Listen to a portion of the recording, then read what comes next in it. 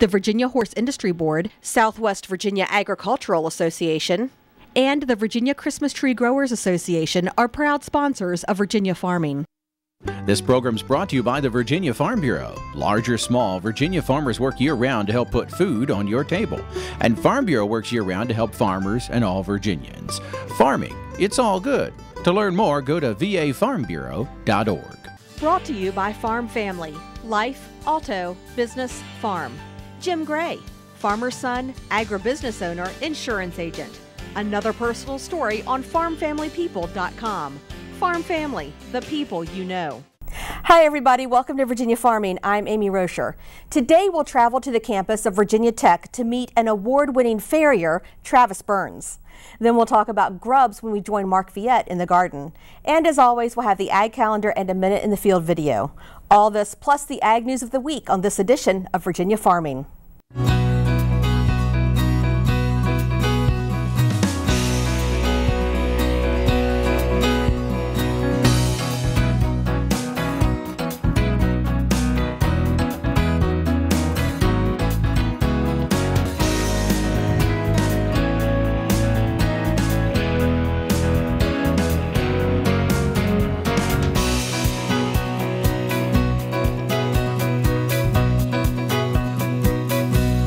Governor Bob McDonnell recently announced the formal opening of a representative office in Europe, focused to increase Virginia's agricultural and forestry experts to the region. The Commonwealth is believed to be the only state to currently have a dedicated trade office in the European market, one of the largest economic regions. 6 of Virginia's top 15 agricultural export destinations include European countries covered by the new trade office.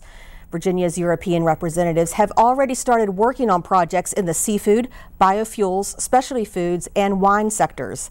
Overall, agricultural exports from Virginia reached just over $2.61 billion in 2012, an all-time high. While helping farmers and ranchers deal with climate change was the subject of Agriculture Secretary Tom Vilsack's speech at the National Press Club. The USDA's Bob Ellison has more. Agriculture Secretary Tom Vilsack told the National Press Club that USDA must work with farmers, ranchers, and foresters to help them adapt to climate challenges. First, USDA will now establish 7 new regional climate hubs. These hubs will enable us to carry out regionally appropriate climate change risk and vulnerability assessments, get the data out to the field more quickly.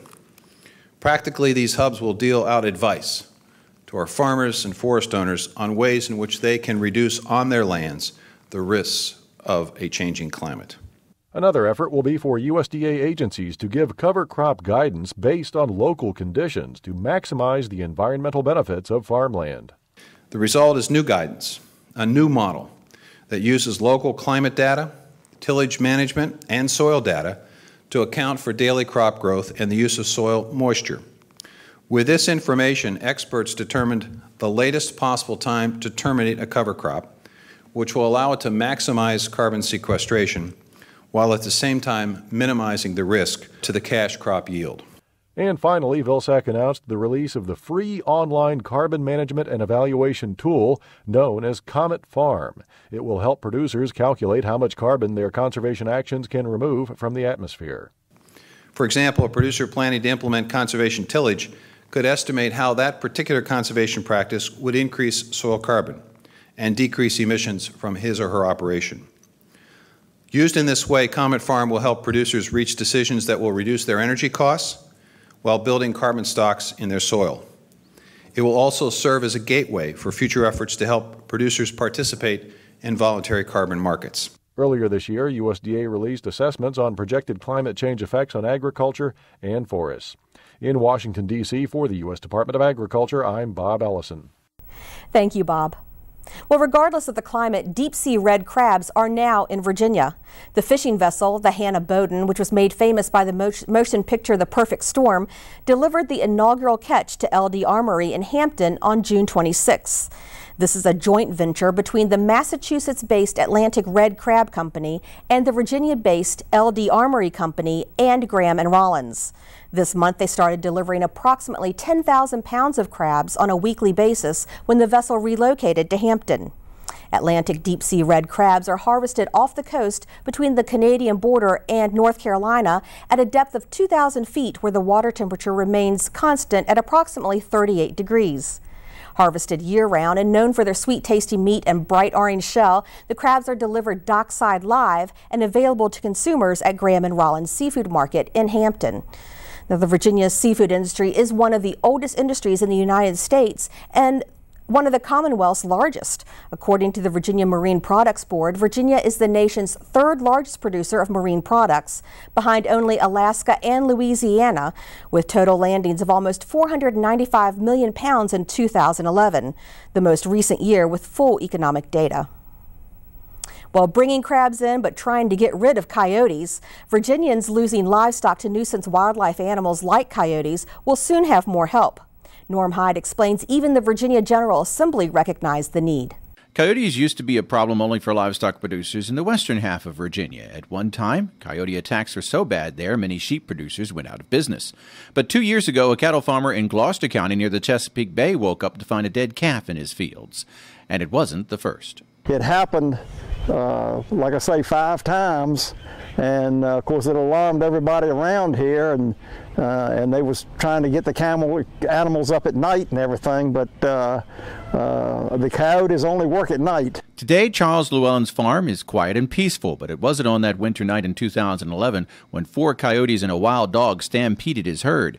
It took weeks of investigative work by the Gloucester County Animal Control Office and a specialist from the U.S. Department of Agriculture's Wildlife Services Program to sort out the cause and destroy the predators. Meanwhile, despite insurance payments, Llewellyn was set back about $14,000. When you lose a total of 24, it takes time to raise them, and it really sets you back. I've had a problem trying to recover from it. You know, I thought it was going to put me under, but I've been able to survive it. Unfortunately, Llewellyn's situation is no longer unique. After these attacks, the USDA and Virginia wildlife officials held a seminar in Gloucester County to discuss preventing coyote damage, and 300 people showed up. Farmers and pet owners all across eastern Virginia are reporting coyote losses, according to Scott Barris, Virginia Director of the Wildlife Services Program. In suburban and urban areas, we have coyotes. Coyotes are distributed throughout Virginia. And in those type of situations, you could see coyotes actually taking small pets, such as cats or small dogs. So it's important not to leave those animals unattended. We've got a situation where we've actually got more wildlife and more people sharing the same land, and that's why we're seeing this increase in conflicts. Llewellyn says he heard coyotes howling just the other night, and he has farmer friends who bring their livestock in at night to prevent damage. Since his losses, Llewellyn has placed guard animals in his fields to protect his cattle, most of which are calves from a nearby dairy. This is advice he received from Wildlife Services and others. I have moved in a llama. I keep him in a field with a group of animals, and I've got these Sicilian donkeys. And I use the female Sicilian donkey. They're very aggressive against a strange animal that comes in. But meanwhile, there's only so much ground that Virginia's one coyote specialist can cover each year. That's why Governor Bob McDonnell suggested, and the Virginia General Assembly just approved $75,000 in new state funding for a second animal damage specialist to help farmers and landowners in the eastern half of the state. Barris says farmers should take a comprehensive approach to preventing coyote damage, steps like better fencing and constantly changing your work patterns. But sometimes the predators just have to be removed. It's important to remember that predation is a behavioral event. It's not so much dependent on the number of coyotes that are out there as the specific coyotes that have learned to kill livestock. And so it's important to focus any effort on those individual animals. And those are all techniques that require a specialist. Llewellyn says the new help doesn't come a moment too soon for him. Just knowing that coyotes are still out there is nerve-wracking. They're here, and we're just going to have to tighten up and, keep them under control. Llewellyn says he's asked local hunters to take coyotes whenever they see one. So far this year, 4 coyotes have been killed in his area alone. In Gloucester County, Virginia, I'm Norm Hyde. Travis Burns is an award-winning farrier for the Virginia-Maryland Regional College of Veterinary Medicine. We'll hear about his interesting job when we visit him on Virginia Tech's campus. That's coming up next on Ag Insights. the road today in Blacksburg, Virginia at Virginia Tech at the Virginia-Maryland Regional Veterinary Medicine Center, and I'm joined today by an award-winning farrier, Travis Burns. Travis, welcome to Virginia Farming. Well, thank you for having me. I certainly appreciate the opportunity. A farrier is more than a blacksmith. Explain that to me. Yeah, so there's very much a difference between a farrier and a blacksmith. So a farrier is the person responsible for the trimming and shoeing of a horse's foot, or I guess donkeys, mules, so all equines. So it is a little bit different. Blacksmiths typically are more ornamental. They do much more intricate blacksmithing work, like so the true metal working, than a farrier does. So there's often some overlap between farriers and blacksmiths. So farriers, as they tend to get older and they tend to move further and further away from the actual horse, they tend to get into the ornamental blacksmithing or the hobby type stuff. But for the most part, a blacksmith does true metal work, where a farrier does some metal work, which would be the horseshoes itself, and then actually putting it on the horse's foot. So how did you get started in this profession? Well, I grew up in the mountains of North Carolina, and my family ran a trail guide service, so a riding stable in the Great Smoky Mountains National Park. And there, my uncles and father would shoe about 50 horses that they had on the farm there. And you know, growing up, that was a time when you know, you weren't allowed to necessarily be playing around the barn or goofing off. So it was a very serious time, and something about it just, you know, intrigued me, and I've been obsessed for most of my life. So you really picked up a lot from your dad. And well, my dad's and my uncles, but one uncle in particular spent more time with me than the others. He had the time to do that, and then I went to a farrier school, and then I went to undergrad at North Carolina State University. My ambition at that time was to go to vet school, but I quickly realized that I had one very specific interest, and that's what I've pursued. And so I did or worked as an apprentice in Raleigh for a few people, and then I built kind of a small practice there, and then I moved to Northern Virginia to work for another very well-respected farrier that runs a multi-farrier practice up in Leesburg, and he's actually the official farrier for the EMC, or the Marion DuPont Scott Equine Medical Center in Leesburg, which is a satellite hospital to our campus here. So I spent a few years there, and then I came down here in 2010. So describe a normal day for you here at the Veterinary Teaching Hospital at Tech. Our typical day revolves around seeing you know, some horses here and some on the road. For the most part, we like to spend either a complete day here or a complete day on the road. But today, for example, we're going to do a couple horses here that have some problems, and then go to the riding program on campus. I do have a farrier intern that we're responsible for teaching, so we spend time foraging or doing dissections. You know, she spends time going to class, things of that nature. During the typical school year, I do have teaching responsibilities as well. So I teach a course here to the third-year veterinary students called Equine Podiatry with another professor here, Dr. Scott Pleasant. And so that's, you know, a class where there's built-in lecture time plus a huge chunk of lab time where the students actually spend time with, you know, hands-on work, actually trimming, shoeing, going on shoes, things of that nature, just to become more experienced with the process of a farrier. So hopefully later on in their career they can benefit from that, work better and closer with a farrier. Horses are basically the same shape and size, so do their horseshoes really need to be different? So no two feet are exactly the same, so they're extremely different, and so they're, you know, and when they go into their conditions or if they have problems, that's when their feet really become odd or misshapen. But for the most part, they are a pretty normal shape, but there are small intricacies that make them each unique. So basically, who are your clients? So my main clients are mainly clients within the New River Valley, or kind of eastern West Virginia, northern North Carolina, and southwest Virginia down here. So most of our clients are made up of referral cases from other vets and farriers in our area or in our region, and then we do a few select performance horses.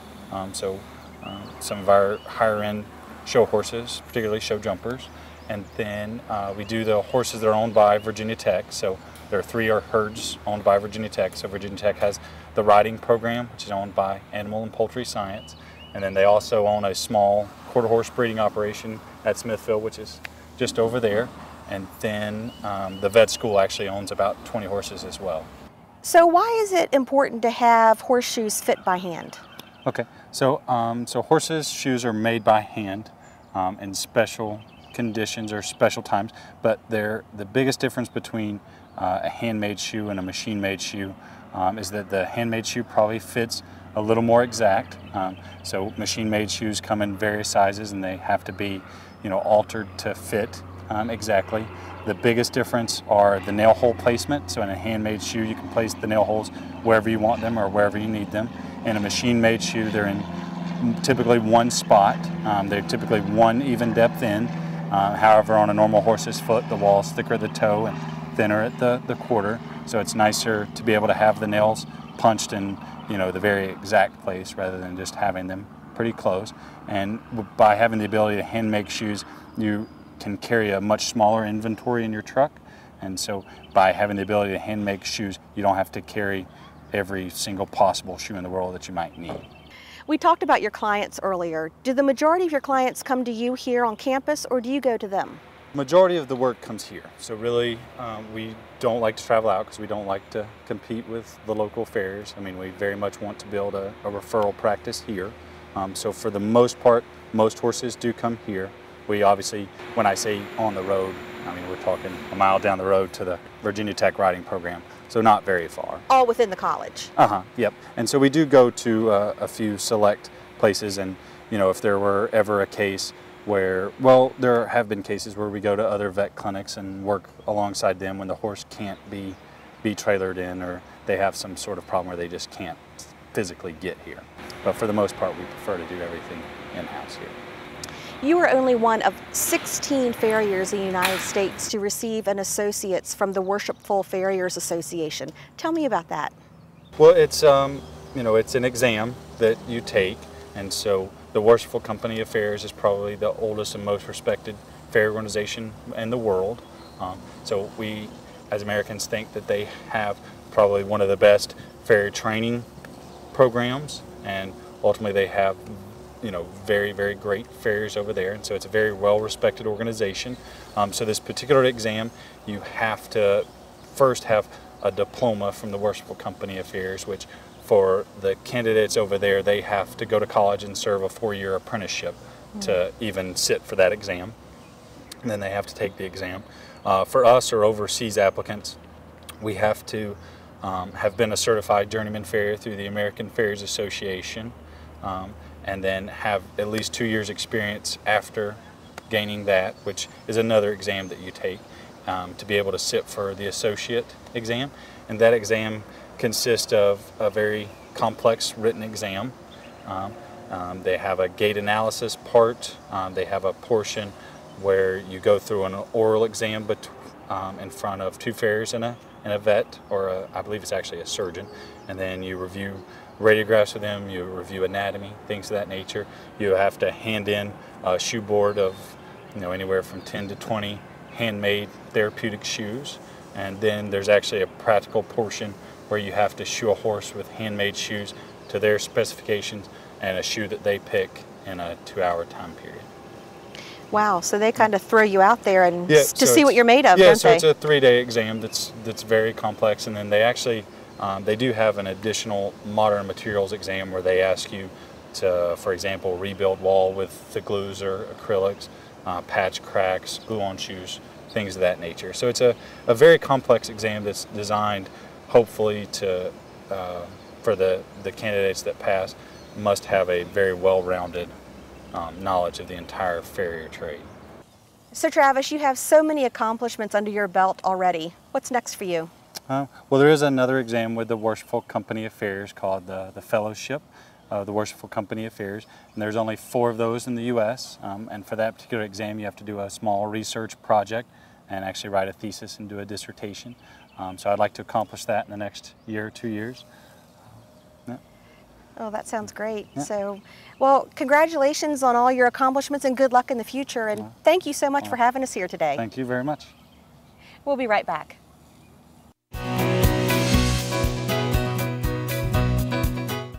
Grubs can eat at the roots of your lawn and turn it brown. With tips on how to determine the extent of the damage and treatment options, here's Mark Viette. As I was walking through the lawn, I noticed a few off-colored brown spots. Now, these are spots that are not normal to appear in the lawn. And I also noticed where the tires from the mower had turned, that the sod was turned up and rolled over. So I decided to go through and tug on the lawn, and what I found was grubs had cut the roots off right at the soil level, almost like a sod cutter where you can roll up the sod. One of the things that you have to determine is treatment, if it's warranted. And how you can tell is if you have 10 or 12 of these grubs, which could be Japanese beetle grubs, per square foot is occurring in your lawn, then you need to treat your lawn. If you only have maybe 2 or 3 per square foot, you might want to wait till spring to treat with the long-term treatment. But it's also easy just to pull up on the lawn, and I'll show you how you can determine how many grubs you have. As I was pulling up the lawn, just like sod, you can just tug at it and pull it right off in many areas. And you can look at all the grubs that are present. So 1, 2, 3, 4, 5, 6, 7, 8, 9, 10, 11, 12. There's even one here. And you can see they've completely severed the roots right from the soil. As you look real closely, you'll notice new white roots beginning to regrow. And also, as you're doing a count, 1, 2, 3, 4, 5, 6, 7. So that shows you, and that's less than a square foot, that means treatment is warranted.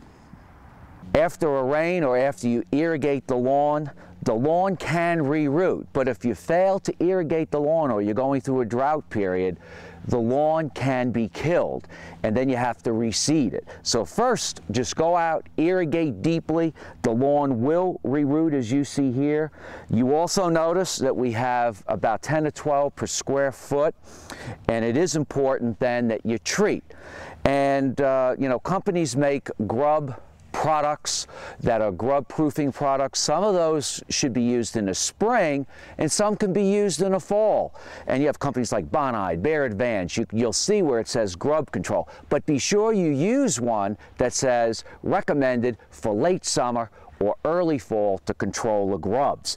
Now, these can be a variety of grubs, so we're not sure what type. You almost have to have the grub sent to a diagnostic lab to determine which one it is.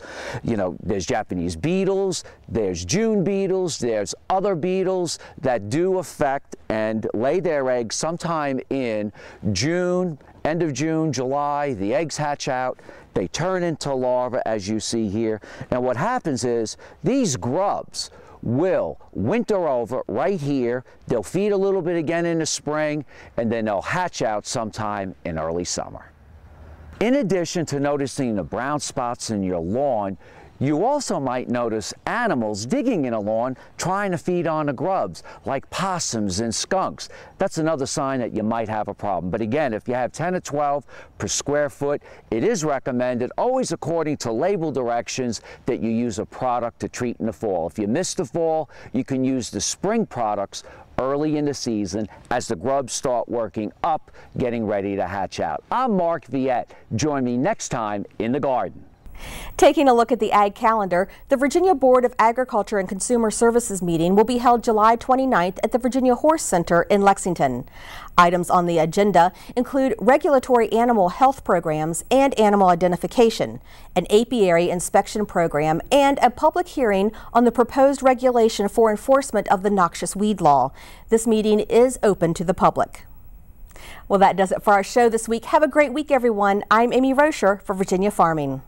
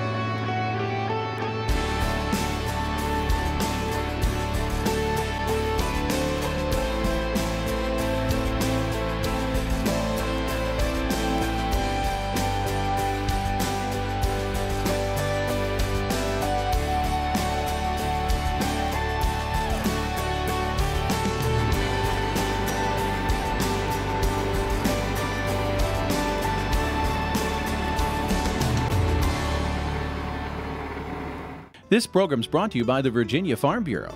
From apples to zucchini, Virginia farmers work hard to put food on your table. And Farm Bureau works year-round to help farmers and all Virginians. Farming, it's all good. To learn more, go to vafarmbureau.org. Brought to you by Farm Family. Life, auto, business, farm. Nancy Asher, stable owner, visionary, agent of change. Another personal story on farmfamilypeople.com. Farm Family, the people you know.